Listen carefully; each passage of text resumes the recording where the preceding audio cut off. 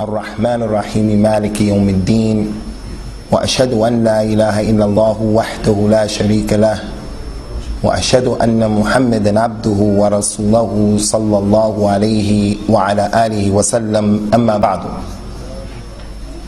يقول المصنف رحمه الله تعالى: الكبيرة السادسة حقوق الوالدين.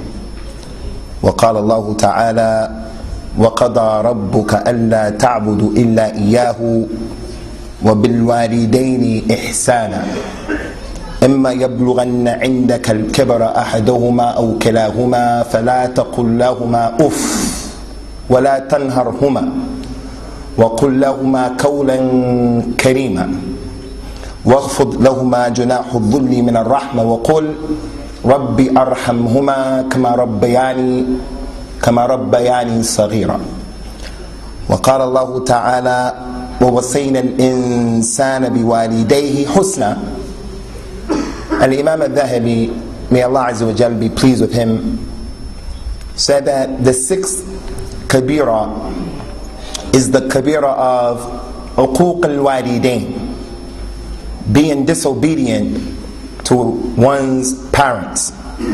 And he brought the statement of Allah Ta'ala: and your Lord has written and He has decreed and He has legislated that you should not worship anyone other than Him, and that you should be kind to your parents, and you should have ihsan to your parents. If one of them or both of them reach old age while you're living, do not say to them "uff," but instead say to them a word that is nice.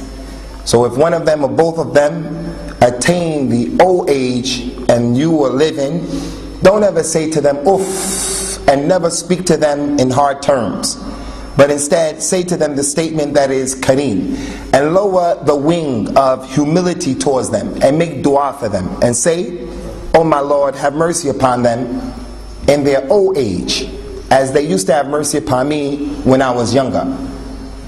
And he brought the second ayat of the Quran here concerning the issue of being kind to one's parents. وَوَصَّيْنَا الْإِنسَانَ بِوَالِدَيْهِ إِحْسَانًا.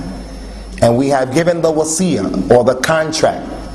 We have given the contract and we have told mankind to be good and to do good by your parents, to have ihsan with them. You be a muhsin towards your parents. This is the chapter of today's dars, ikhwani, and we should all consider ourselves maymoon, fortunate, not lucky, because there's no luck in al-Islam. Everything happens by the qadr of Allah Azza wa Jal, and it doesn't happen haphazardly. So we don't say we're lucky, but instead we should all consider ourselves to be maymoon, fortunate to hear this dhikr here today, to be reminded of the importance that we all have, the Muslims from amongst us who our parents are not Muslims, still we have to give the huquq to our parents. As a result, as it relates to the issue of uquq al-walidain, this word aquq, the ain, qaf, waw, and qaf comes from the verb aqqa, uquq. The word aqiqah is from this word. And that's why the Prophet ﷺ used to not like to call the aqiqah, because the word itself implies disobedience. So he would not call the aqiqah if he can get away from it. There are certain hadeeth that he called the aqiqah, but there's also a hadith where he prohibited us, and he said that he didn't like the word aquq. And one of the wisdoms behind that the scholars of al-Islam said is because of the meaning of the word. Uquq al-walidain, being disobedient to one's parents, is a kabira from the kaba'ir. As it relates to this ayat that we dealt with, that Imam al-Dhahabi mentioned, وَقَضَى رَبُّكَ, there are a number of points that we need to make very quickly. The first point is, قَضَى رَبُّكَ, your Lord, He has given you a contract. He has given you a contract. He has made it an obligation upon you. It is a mithaq. Allah has put a contract upon us that we should take care of our parents. So the Muslim is held accountable in the dunya Yawm al-Qiyamah is going to be questioned about all of his contracts. Ya ayyuhalladhina amanu awfu bil-uquq, awfu bil-uhud, aw al-uqud. Oh, you believe, take care of the contracts that you make. Awfu bil-uqud. Take care of every contract. From the greatest contracts that there are the contracts that are connected to those people who are the closest to us, like our mothers and our fathers, our wives, our husbands.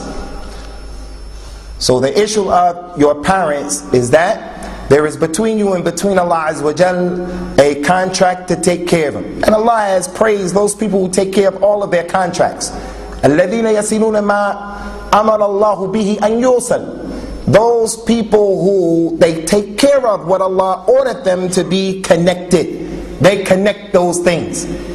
And there are a lot of things that we have been ordered to connect. We've been ordered to connect the lines in the salah. The Prophet ﷺ, before beginning the salah, he used to turn around to the people and he used to say to the people, "Man wasala saf, wasalahu Allah. Wa man qata'a saf, qata'ahu Allah." Whoever connects the row, Allah will connect them. Whoever disconnects it, Allah will disconnect him and his affairs. So when you see a space in the row, you have been commanded to connect that row. And in connecting the row, your affairs will be connected. So don't worry about what people think. Don't be embarrassed if the salat didn't start and you stay back there and there are spaces to fill in. Come and fill in the spaces, especially on the day of al-Jum'ah. We don't have time to get into that. But on the Jum'ah day, ikhwani, it is not from the Sunnah to sit way back there and to hold up the wall. If you find a space and you come and you connect that space, you'll get the rewards that are tremendous for the musalli on the day of Jum'ah. He says, sallallahu alayhi wa sallam, "Inna al-arsh mu'allaqatum, inna al-rahm mu'allaqatum bil-arsh. Taqul, man wasalani wasalahu Allah, man qata'ani qata'ahu Allah." Verily the womb, the rahm, it is hanging on and it is connected to the arsh of Allah. And the rahm is saying, whoever connects me, Allah will connect him. Whoever disconnects me and severs me, Allah will disconnect him and sever him. So the worst person that you can disconnect is your mother and your father. So that's the first point as it relates to this ayat. وَقَضَى رَبُّكَ. Your Lord has given you a contract, made an obligation upon you to connect the ties of relation to take care of your mother and your father. The second point that we want to make concerning this seriously important ayat is that in this ayat, as we have in many other ayat of the Quran and a hadeeth, Allah Ta'ala has put together His haqq. And then after commanding us to take care of His haqq, He told us next to take care of the haqq of the parents. So He made the haqq of Allah Azza wa Jal and the haqq of the parents together, as He did so many other issues in al-Islam. وَقَضَى رَبُّكَ أَلَّا تَعْبُدُوا إِلَّا إِيَّاهُ وَبِالْوَالِدَيْنِ إِحْسَانًا. Do not make shirk with Allah and worship Allah. That's the haqq of Allah. And then after that, give Allah His rights. So the right of the mother and the father is connected. It is maqroon with the rights of Allah Ta'ala. In another ayat He said, Anishkur li waliwalidain. Give thanks to me and give thanks to your parents. Allah Azza wa Jalla is the one who gave you life. He is the one who provided for you. He is the one who bestowed upon you your sight, your hearing, and all of the ni'mah that we cannot count. And He did that not because He needed them, but He did that through your parents. So give thanks to Allah Azza wa Jal for being the Khaliq who gave you what He gave you, and give the huquq of your parents to them for being the vessel. What is the huquq of the parents, as the ulama say? The haqq of the father is, he has the haqq of al-infaq, that you spend on your dad when he needs the money. And the haqq of the mother is that you give her the haqq of the ishfaq, that your mother, because she's da'ifa, because she's a woman, istawsu bin nisa'a khayra. I tell you people, advise you people, be good by the women, all of the women, your wives, your daughters, your mothers, every woman. Istawsu bin nisa khayra. I advise you to take care of the women. So the haqq of the father is that he has the haqq of being given money and taken care of in his old age. One of the companions' father used to come and steal his money in his son's absence.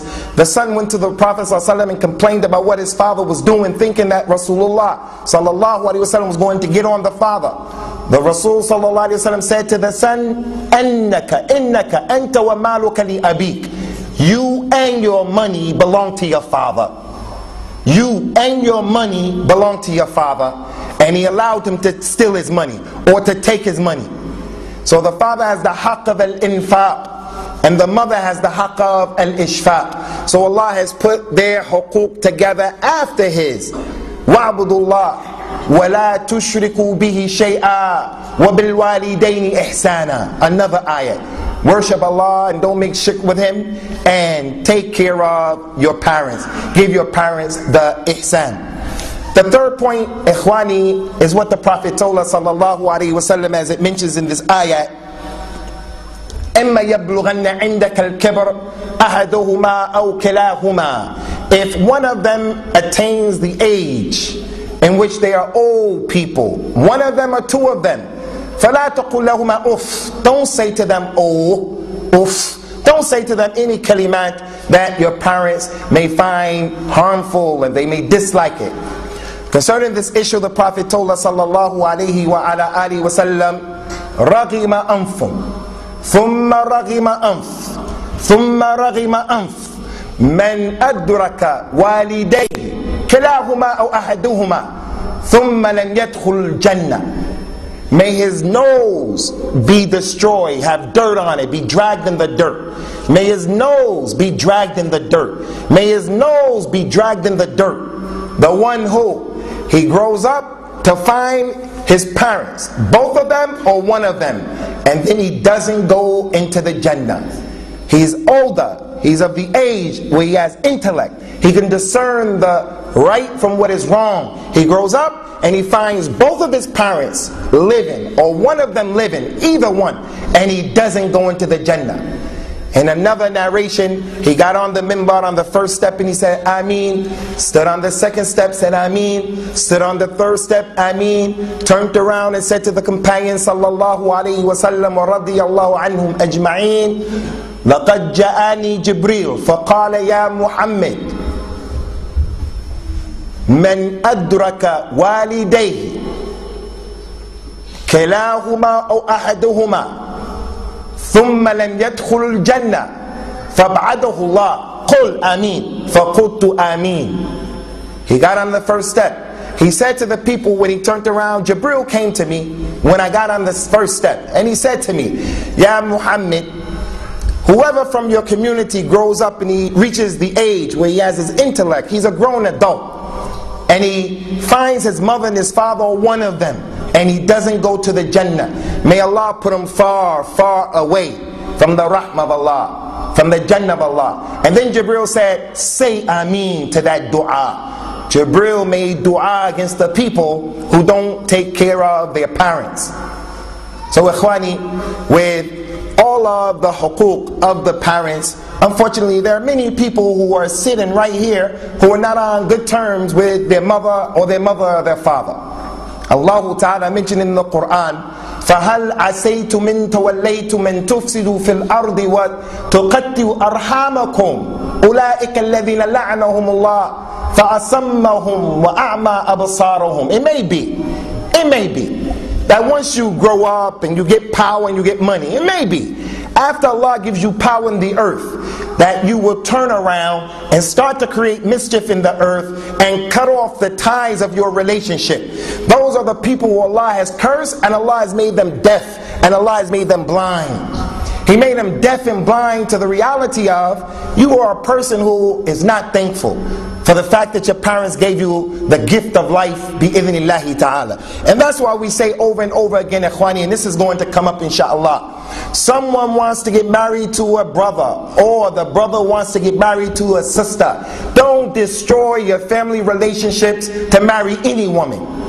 Don't destroy your family relationships to marry any man or any woman. The girl is religious, the mother and the father don't want you to marry that girl. Don't run off and marry that girl like that. You have to make jihad and try to convince them. I'm not saying don't marry the girl.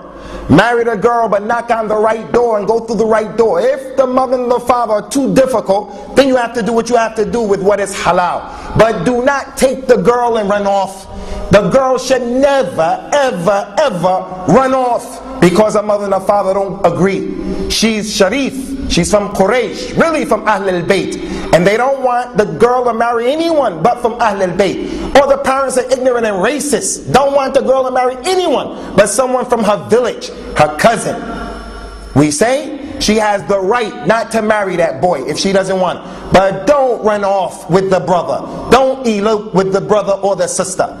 And then you cut off the ties of relationship. And you become blind and deaf to the fact that it is a kabira from the kaba'ir. Allah Ta'ala said in the Quran, وَوَصَّيْنَا الْإِنسَانَ بِوَالِدَيْهِ حَمَلَتْهُ أُمَّهُ وَهْنًا عَلَى وَهْنٍ وَفِصَالُهُ فِي عَامَيْنِ. And we gave this contract, we legislated it, we made it an obligation that mankind should be diligent and giving ihsan to his parents.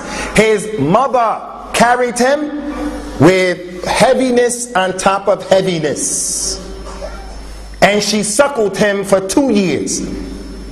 The scholars of al-Islam say the meaning of she carried him, heaviness on top of heaviness, is the pregnancy and dropping the birth, dropping the load was one heaviness. And then the second heaviness was his tarbiyah, taking care of him for 2 years. Some of them say the one first heaviness is carrying him, the second heaviness is dropping him as a load. That alone we can't give our mother her huquq back. As you're going to see. As you're going to see. In the book Al-Adab al-Mufrad by Imam al-Bukhaari, a man came to Abdullah ibn Abbas radiyallahu anhu and said, Ya Abdullah ibn Abbas, there was a lady, I wanted to marry her. And her people refused my proposal. And they married her to another man. So my jealousy got the best of me and shaitan made s.w.t. So I went and I killed the girl. Stood on her and hit her with an axe and I killed her. Can I make tawbah? Abdullah ibn Abbas radiyallahu anhu said, is your mother living? He said no. He said Allahu musta'an. The man left. The people asked Abdullah ibn Abbas, why when the man told you his situation you asked him about his mother? He said radiyallahu anhu, I don't know of anything that he can do to wipe away the crime of killing someone else other than by doing good to his mother. Not his mother and his father, he said his mother radiyallahu anhu. He was of the opinion that a person who kills someone, another Muslim, who unjustly kills another Muslim, he's going to be in the hellfire forever. That was the opinion of Abdullah ibn Abbas, and he had the statement of Allah Ta'ala in Surah An-Nisa, وَمَنْ يَقْتُلْ مُؤْمِنًا مُتَعَمِّدًا فَجَزَاؤُهُ جَهَنَّمْ خَالِدًا فِيهَا. He'll always be in the Jahannam, anyone who kills a believer. So ikhwani, our mothers gave birth to us, they carried us. That alone, we can never repay it. As it relates to the hadeeth of al-Imam al-Nawawi, al-Imam al-Dhahabi, and the ayahs that he mentioned, since our mothers, ikhwani, carried us, gave birth to us, suckled us, made a lot of efforts in jihad for us, Allah gave a rhetorical question in the Quran, وَهَلْ جَزَاءُ الْإِحْسَانِ إِلَّا الْإِحْسَانِ. And is the reward for doing good nothing other than doing good? The one who does good, is his reward anything other than that he'll be rewarded with good? If you do good, Allah is not going to reward you with evil. So there's a principle in our religion that comes from this hadith, this ayah. And that principle says, al-jaza'u min jins al-amal. You will get rewarded according to the action that you do. So when people do good to you, when they give you ihsan, then you in turn have to do ihsan back to the people. So our mothers and our fathers, no one gave us more ihsan than our mothers and fathers. Especially those of us who were born Muslims, raised as practicing Muslims. Your father made sure that you prayed Salat al-Fajr when you were young. You didn't understand it. He was rough, he was tough. You'll get a serious scolding or beating if you didn't show up for Fajr. You couldn't understand that. But right now, at the age where you are right now, you can understand it. That's the ihsan of your father and your mother. So how is a person going to repay it back? By marrying a girl who's a religious girl, obedient wife, and he chooses his wife over his mother who may be ignorant. It's not permissible, ikhwani, as you're going to see inshallah in the hadeeth that Imam al-Dhahabi brings. So we repay our parents with the ihsan that they gave to us. In the first hadith, al-Imam al-Dhahabi rahimahullah ta'ala brought the authentic hadith where the Messenger of Allah sallallahu alaihi wasallam said, and he asked his companions, "Ala unabbi'ukum bi akbar al-kaba'ir?" Should I not tell you people what is the biggest of the major sins? They said, "Yes, ya Rasulullah, what is that?" He said, "Al-ishraku billah wa uququl walidain." Again, making shirk with Allah, and then next to it, the second kabira is not being disobedient to your parents. Abdullah bin Mas'ud radiyallahu anhu said that a man came and asked, "Ya Rasulullah, ayyul amali ahabbu ila Allah?" Which of the actions that we can do is the most beloved actions to Allah? He says, sallallahu alayhi wa ala alihi wa sallam, as-salatu ala waqtiha, that you pray, give Allah His rights, you pray at the proper time, the prescribed time. The man said, thumma ay, and then after that, what's the best thing that Allah loves? He said, birrul walidain. After the salah, after the haqq of Allah, that you take care of your parents. He didn't say birrul zawj or birrul zawja. Birrul walidain. Your mother has more rights over you than your wife does. More rights over you than your wife does. So from the akbar al-kaba'ir is uququl walidain. وقال صلى الله عليه وعلى آله وسلم رضى الله في رضى الوالد وسخط الله في سخط الوالد. The pleasure of Allah, the rida, the ridwan, the pleasure of Allah is in pleasing your parents, and the anger of Allah is in displeasing your parents. Whoever is sitting here right now and he's on bad terms with his parents, his mother and his father are angry with him, or one of them, then Allah Azza wa Jalla is angry with you if you have done something that's haram. What is the meaning of the anger of Allah? Is with the anger of the parents? It is when you do something against the religion that caused your parents to become upset with you. You are wrong, you're in the wrong religiously, and your mother and your father are upset with you. Then Allah becomes angry with you as a result of that. It doesn't mean when your parents are ignorant and the girl becomes religious and she puts the hijab on with the niqab and the mother says, "Hey, this is backwards, take that off." She says, "I'm not going to take it off." The mother becomes upset. That's not what this hadith is talking about. This hadith is talking about if a person makes his parents upset because he wants to do something that's mustahab and the mother and the father don't want him to do it, he shouldn't do it. If he wants to do something makruh, it's not haram, it's disliked, but there's no sin, and the mother and the father don't want him to do it, but he does it, and they become angry with him, then the anger of Allah is in that issue. The mustahab is something you should do. The man wants to pray the Sunnah prayer, but the mother wants him, the mother needs him, like the mother of Jurayj. Ya Jurayj, Ya Jurayj, come here right now. While he's playing the Sunnah, Jurayj said, "No, my salat or my mother, my salat or my mother, I'm going to keep praying. Ibadatullah." It wasn't permissible for him to pray the Sunnah when it's going to cause him to lose what is an obligation. Someone may say, "But my mother, she may want me to do something and I'm preoccupied with an ibadah from the ibadat, from the mustahabbat, and if I were to do that, I'm going to lose a lot of reward." You're not going to lose the reward. You'll get the reward because of your niyyah. In addition to that, ikhwani, you'll get more reward for obeying your parents. Man taraka shay'in lillah awadahu Allah ma huwa khayru min. Whoever leaves something for Allah, Allah will give him that which is better than it.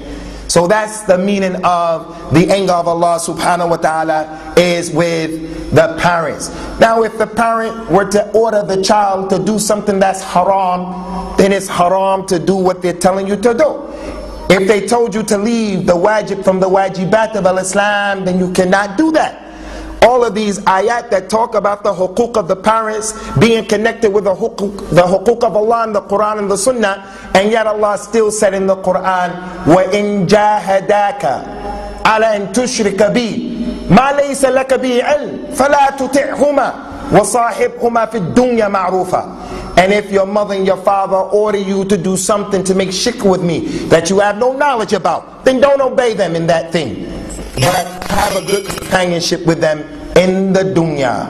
So the happiness or the pleasure of Allah is in the pleasure of the parents, and the anger of Allah is you angering your parent. Whether it's sitting here and his mother and his father is upset with him, mad with him, and you were wrong concerning that, Allah is angry with you. He says sallallahu alayhi wa ala alihi wa sallam, al-walid awsatu abwab al-jannah. The mother and the father are the best doors from the doors of al-Jannah. The Jannah has 8 doors.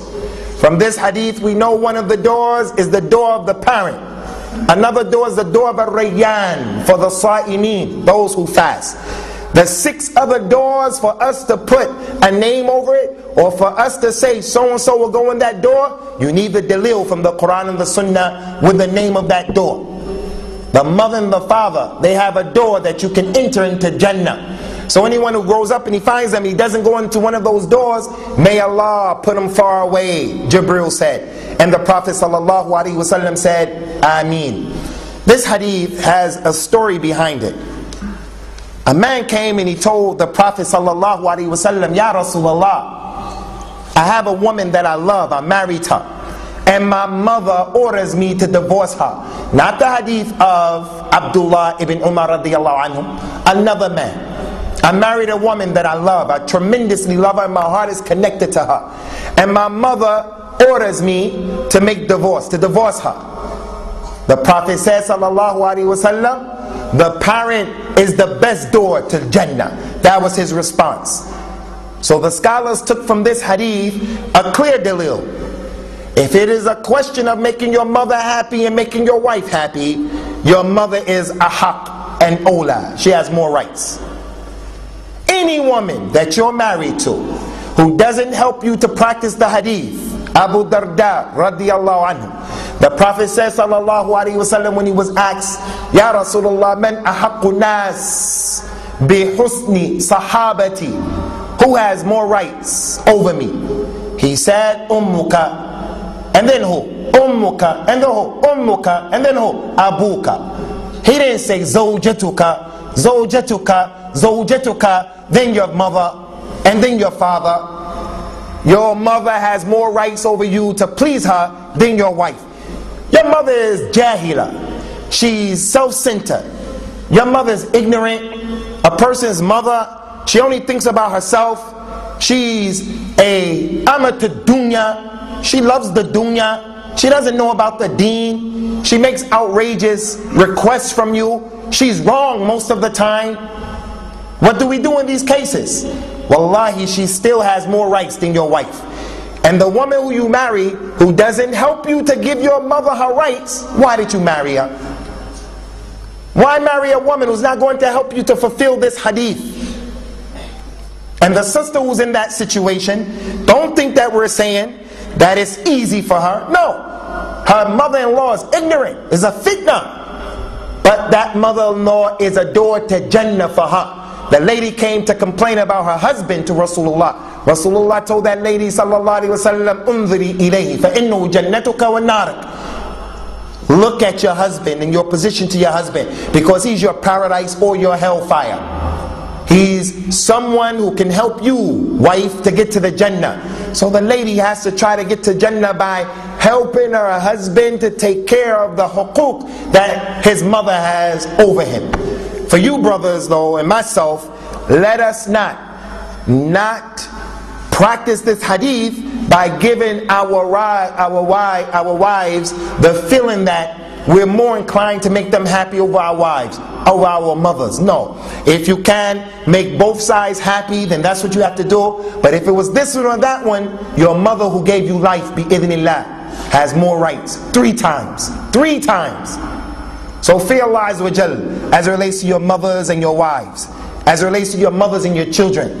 Those 3 men who went into the cave and the rock went over the cave and it covered the whole cave, and each one said something of what they did. One of the men said, "Oh Allah, you know my mother and my father, they were old people, and I used to go and I used to milk my animals, and I would bring them milk, and I would find my mother and my father, they're sleeping, and my kids will be screaming. They were hungry, they wanted to eat. They see the food, the milk, and it makes them even more hungry, so they start screaming. Allah, you know that I didn't give them to eat. I stood over my mother and father waiting for them to wake up out of fear that I didn't want to disturb them. I just stood there. You know that I did that for yourself. So make the thing open." And the thing was open. Another dalil. Your mother and your father have more rights than your children, than your wife. As for the sister and her husband has more rights. She has to obey her husband over her father. Her husband is the imam, the amir, her khalifa. And maybe during the question and answers, inshallah, that will become more apparent. In this hadith, those of you who have the book, there's a very important point you have to pay attention to in the book.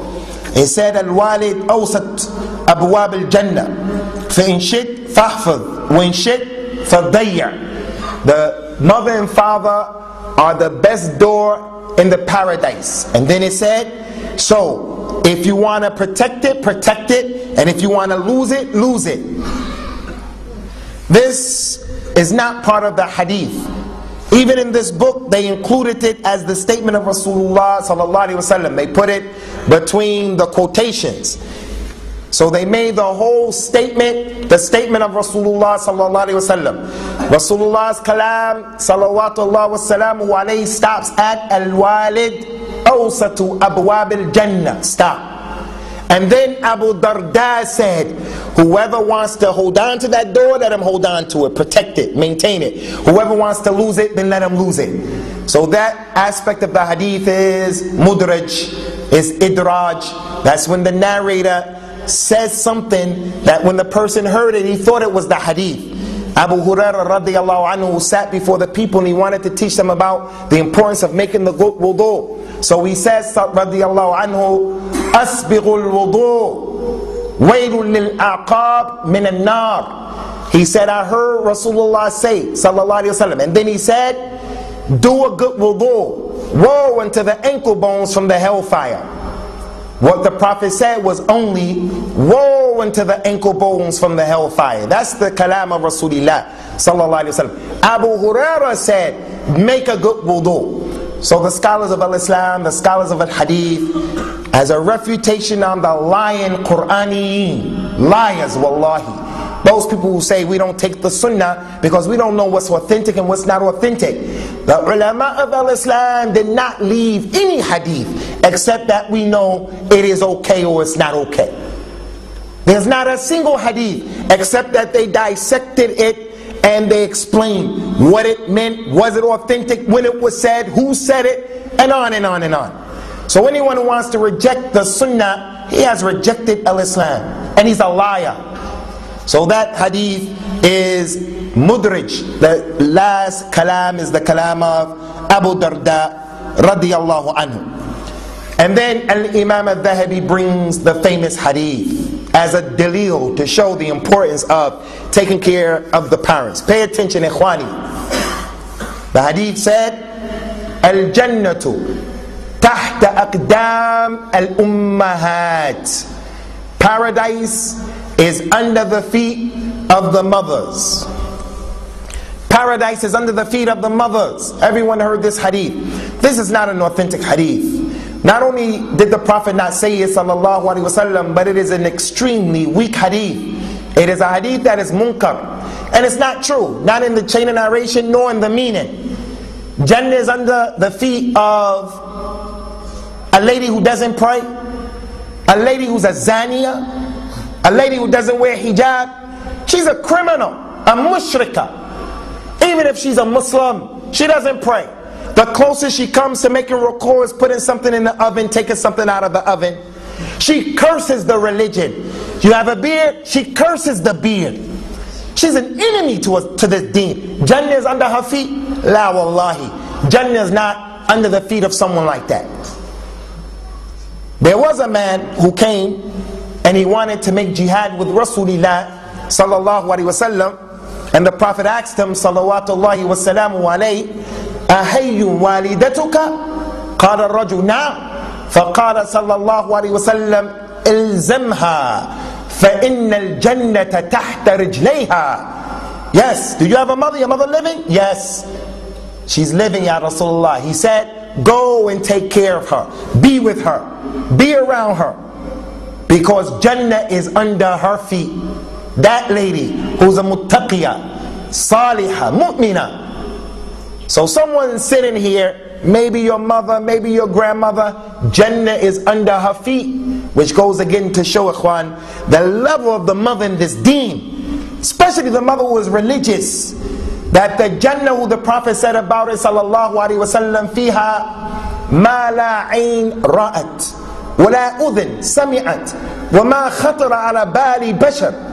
In the Jannah is what no eyes have ever seen, no ears have ever heard. Some of the stuff in the Jannah, things in the Jannah that the people can't even contemplate what's in the Jannah. And that religious mother, that exalted place is under her feet. The righteous, religious Muslim woman who has given birth and raised her children on al-Islam. So Jannah can be under the feet of our mother Aisha, Khadija, Maymuna, Salama, Habiba radiyallahu anhunna. Jannah is under the feet of our mother Khadija radiyallahu anha. But Jannah is not under the feet of every woman, whether she is a Muslim or a non-Muslim. So that hadith is from what has been famously quoted as being a hadith of Rasulullah sallallahu alaihi wasallam, and it is not authentic. Do not say this hadith again. The Prophet says sallallahu alaihi wasallam, paradise is under the feet of the mothers. No, paradise can be under the feet of a particular mother who has the deen, but we don't know that unless we have some dalil for that particular issue. Al-Imam al-Dhahabi brought the next narration. فقال جاء رجل إلى النبي صلى الله عليه وسلم يستأذنه في الجهاد معه فقال أحي والدك؟ قال الرجل نعم. قال النبي صلى الله عليه وعلى آله وسلم ففيهما فجاهد. ففيهما فجاهد. A man was about to go to perform the jihad. Rasulullah made the call for the jihad. And the jihad is fard al-kifaya. He called the people for the jihad. The man came and he wanted to participate in the jihad. The Prophet ﷺ asked him, is your mother living? Your parents, are they living? He said, yes. He said, then go back and make jihad in and with your mother and your father. Make jihad in and with your mother and your father. Who is the mujahid? And what is the jihad in al-Islam? He told us sallallahu alaihi wasallam, al-mujahid man jahada nafsuhu fi dhatillah wa fi riwaya fi ta'atillah. The mujahid is the one who makes jihad against his nafs in obeying Allah. He has a mother who's ignorant, self-centered, all kinds of problems between his mother and his wife. Make jihad between them. You're in the middle. Make jihad. Tolerate your mother. Educate your mother. Be patient with your mother. There is a jihad with your mother. This hadith, ikhwani, is a very important hadith, and it has some fiqh that we have to mention concerning it. When the Prophet used to encourage the people to make jihad, sallallahu alaihi wasallam, Allah revealed a number of ayat telling the people about the evil of not going to make jihad.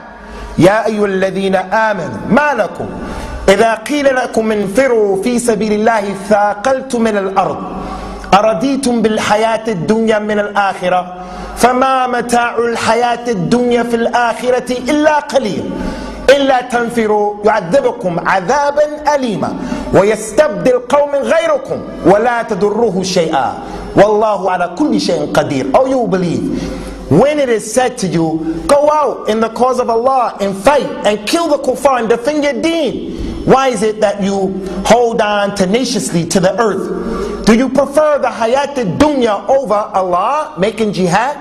And whoever prefers the hayat al-dunya over that, he's going to be punished, because the hayat al-dunya in comparison to the hereafter is nothing but a little bit.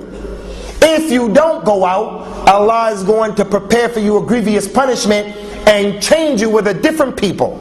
And what you do, it doesn't hurt Allah one bit, and He's able and capable of doing everything. And yet when the boy came to make jihad, Rasulullah knew his condition, sallallahu alaihi wasallam, told him, go back and make jihad in your parents. Because the jihad for the person who's taking care of his parents is not an obligation upon him. In the fard al-kifaya, like going to get knowledge. Someone wants to go to Yemen. Someone gets a scholarship to go to Medina or to Mecca or Riyadh or wherever in the dunya to get knowledge. He's been given an opportunity to go and learn or memorize the Quran from someone who has a chain of narration of recitation all the way back to Rasulullah sallallahu alaihi wasallam. He gets a chance to go meet the biggest scholar in the dunya. But in going to do that, he's going to neglect his mother and his father. His mother and the father have more rights over him than what he's going to do. And similar to it is his wife and his children. Abdullah ibn Zubayr radiyallahu anhu, or Zubayr ibn Awam, when he made the Hajj with Rasulullah sallallahu alaihi wasallam and they were coming back from Mecca, his wife Asma, the daughter of Abu Bakr, was pregnant. She went all the way to Mecca, did the rites of Hajj, pregnant. This mother, she came all the way back on a camel.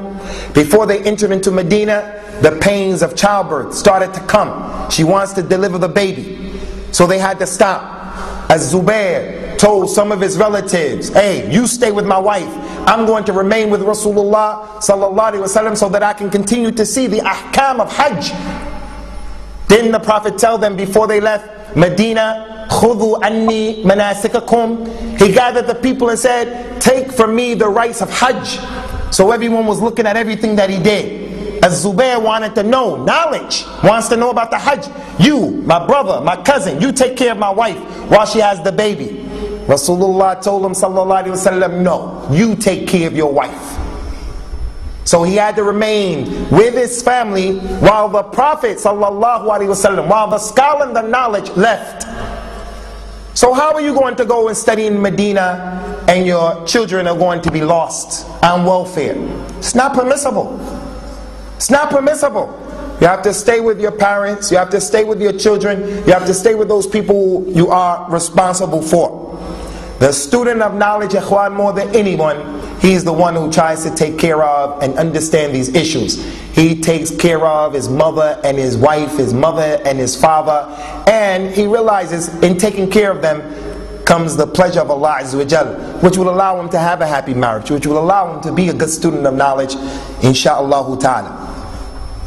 I already mentioned the hadith where the man came and he said sallallahu alaihi wasallam to the Prophet, who has more rights for me to take care of him? He said, your mother, your mother, your mother, and then your father.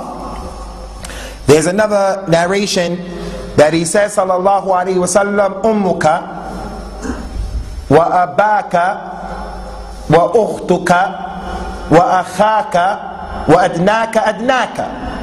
It's from the fasaha of Rasulullah sallallahu alaihi wasallam. Who has the most rights over me, ya Rasulullah? Ummuka, your mother. And then who? Abaka, your father. And then who? Ukhtuka, your sister. And then who? Akhaka, your brother. And then who? And then your relatives according to that. So your mother has the most rights 3 times. And then your father. And then your sister, and then your brother. As it relates to the sister, ikhwani, those of us who have sisters who are not married, your sister has a lot of rights on you, that you look for a husband for her. Or you have a sister who was married and she's divorced, or she's a widow. You, her brother, you're responsible for her and her children. She has huquq. That's our deen. If the girl gets divorced, she goes back to her father's house. She doesn't go to a part of this city to live by herself, if we can help it. If we can help it. Maybe you can't help it. It's already too many people in your existing home. لا يكلف الله نفسا إلا وسعها. Your sister gets divorced. She has rights that you maintain your sister and her children. But I have my own family and I don't make that much money. Okay, no problem. Go and take your niece and take your nephews and spend time with them and protect them and teach them the deen. We have left our sisters. Ummuka wa abaka wa ukhtaka wa akhaka. Your mother, your father, your sister, and then your brother. So we want to remind all of you brothers of the huquq of our sisters. Those who have been divorced, we have to do a better job, inshallah ta'ala, or at least start to think about what we should be doing for them in terms of their children. Al-Imam al-Dhahabi rahimahullah ta'ala said, وَرُوِيَ عَنِ النَّبِي صلى الله عليه وسلم لا يدخل الجنة عاق ولا منان ولا مدمن خمر ولا مؤمن بالسحر. And it is reported that Rasulullah says, sallallahu alayhi wasallam, he will not enter into the Jannah if he is aaq, disobedient to his parents, or he's a mannan. And mannan is the person who, when you give him something, he reminds you what he gave you. You remember I gave you that? So you should do this for me. Al-mannu, al-mannan. If you're going to give, just give for Allah. The one who does that will not go into the Jannah. As well as the one who's addicted to sharab, to khamr, or to crack, or to marijuana, cannabis, or to any other narcotic or drug. He won't go into the Jannah. And he won't go into the Jannah, the one who believes in magic. Either putting magic on people, or once magic is put on him, he does magic to get the magic off of him. This hadith seems to be weak. I couldn't check the hadith because my books are still in prison to this very day. But it seems from the minhaj of al-Imam al-Dhahabi, he said ruwiya. So whenever the ulama say ruwiya, it's been reported, it's been recorded, it's been narrated, you get the feeling that it is not authentic. That's his way of not saying Rasulullah said, sallallahu alayhi wa ala alihi wa sallam. وقال عبد الله بن عمر رضي الله عنهما جاء أعرابي إلى النبي صلى الله عليه وسلم فقال يا رسول الله ما الكبائر؟ قال الإشراك بالله. قال ثم ماذا؟ قال ثم عقوق الوالدين. قال ثم ماذا؟ قال ثم اليمين الغموس. Abdullah bin Umar said that a man came to him sallallahu alaihi wasallam, to the Prophet, and said, Ya Rasulullah, what are the major sins? He said that you make shirk with Allah, that you say Ya Muhammad, that you slaughter for other than Allah, that you obey Abu Hanifa over Rasulullah sallallahu alaihi wasallam when it's clear what Rasulullah said is in contradiction to what Abu Hanifa said or did. And you say, no, I prefer what Abu Hanifa says. That is kufr. What is the greatest sin, Ya Rasulullah? To make shirk with Allah. And then after that, what? To be disobedient to your parents. And then after that, what?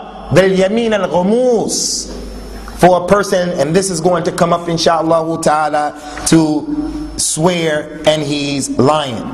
يقول الإمام الذهبي رحمه الله تعالى وقال صلى الله عليه وسلم لا يدخل الجنة عاق ولا مكذب القدر أو مكذب بالقدر. He will not enter into the Jannah, the one who is disobedient to his parents, nor the one who disbelieves in the divine decree, in the qadr.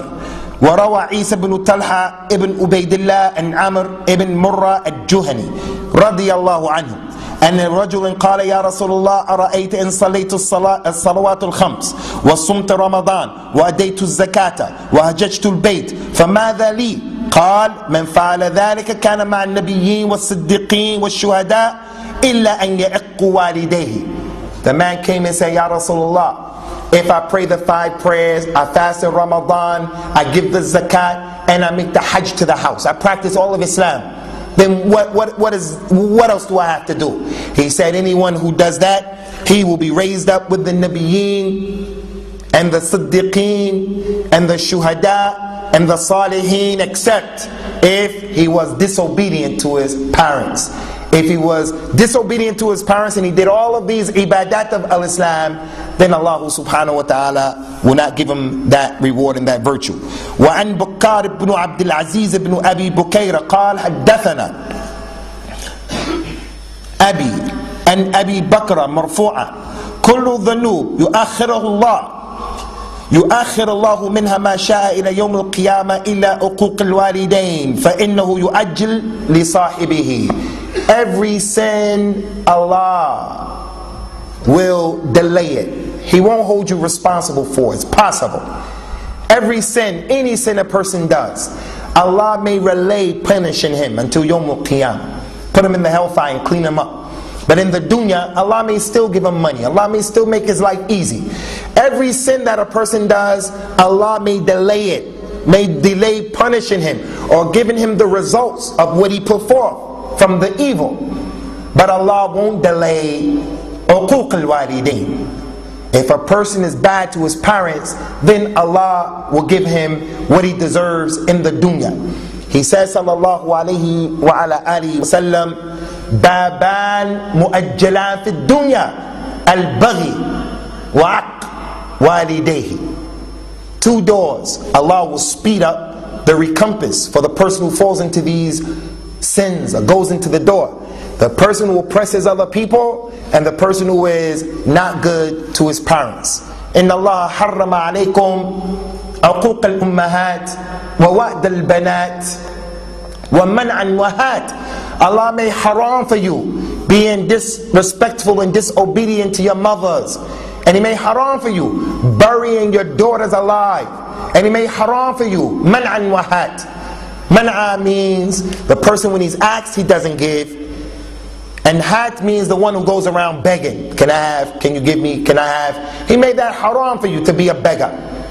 So the point is, uquq al-ummahat is a kabira from the kaba'ir in al-Islam. وقال النبي صلى الله عليه وسلم لا يجزي ولد والدا إلا أن يجده مملوكا فيشتريه فيعتقه. Allah subhanahu wa ta'ala, His Prophet says sallallahu alayhi wa sallam, pay attention to this hadith, ikhwan, in Sahih Muslim. A man will never be able to repay his father. Never in the dunya. There's no way in the world, it's impossible for a man to repay his father.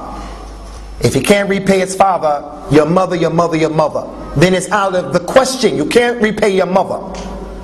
A man will never be able to repay his father unless he found his father as a slave to another man. His father was put into slavery and he found him like that. So he purchases his father's freedom and then he lets him go. That's the only way a man can repay his father. So none of our fathers are going to be slaves, the real meaning of slavery. But some of our fathers are slaves. Slaves to the shirk and the kufr of the peer. The father is a slave to the peer. If the peer told your dad, give me half of your life savings, your father would do it, believing that the peer is a wali from the awliya of Allah. So free your fathers from the slavery of those type of people. If a man finds his father as a slave and he purchases his freedom, he purchases it and the son gave his father some of his rights. But ikhwan, this hadith is a hadith that has some fiqh. It goes to show in the religion of Islam it's haram for a man to own his own father. Slavery is a part of Islam and it's going to return. And slavery doesn't mean a group of people, a particular color, a nation of slaves. Anyone can be a slave. Whoever fights against the religion when jihad is fought correctly, the Muslims defeat them, take them as slaves, and take their women as captives. And the women are your property, and he has 20 and he has 40, and he's a rich man and he has 600. It's all from the religion. If a man found his father as a slave, he can never put his father in slavery from this hadith. Automatically, the father is free. But from the last day, there are going to be people who are going to put their parents in slavery. In the hadith of Jibreel about Iman and Ihsan and Islam, from the signs of the hour, and tara al-amata, and talat al-amatu rabbataha, you will see the slave girl giving birth to her mother. That's one of the signs of the hour. Some of the scholars said the meaning of that is people will put their mothers and their fathers in slavery and have them in slavery. It'll get to that level where the people treat their parents in that type of a way. He went on to say, rahimahullah ta'ala, that the Prophet says, sallallahu alaihi wasallam, al-khala bimanzilat al-um. The maternal mother is like your mother. Ikhwan, with a show of hands, your mother, she has some sisters, and your father has some sisters. How many of you are closer to your mother's sisters? Put your hand up. How many are closer to your father's sisters? Now some of you didn't put your hands up. Let's try it again. How many of you are closer to your mother's sisters? How many? Look around. It's going to always be like that in every masjid, because your mother's sisters look at you like you are her daughter, her sons. That's the fitrah of Allah in women. So Rasulullah said, sallallahu alaihi wasallam, al-khala bimanzilat al-um. Your mother's older sister, younger sister, when your mother had you, she looked at you, your aunt, your khala, like you are her flesh and blood. And he says, sallallahu alaihi wasallam, al-am walid. And your father's brother is like the father. Your father's brother is like the father, your uncle from your father's side. This hadith, al-khala bi manzilat al-um, it has a story behind it. It's a long hadith in Bukhari and Muslim. When the companions went and conquered Mecca, and they opened up Mecca, Ali ibn Abi Talib and his brother Jafar ibn Abi Talib, radiyallahu anhuma, along with Zayd ibn Haritha, may Allah be pleased with all of them, they saw the daughter of Hamza. They saw the daughter of Hamza, the uncle of Ali and his brother Jafar. Hamza was dead by that time. So they went to Mecca, and all three of them said, I want to take care of the girl.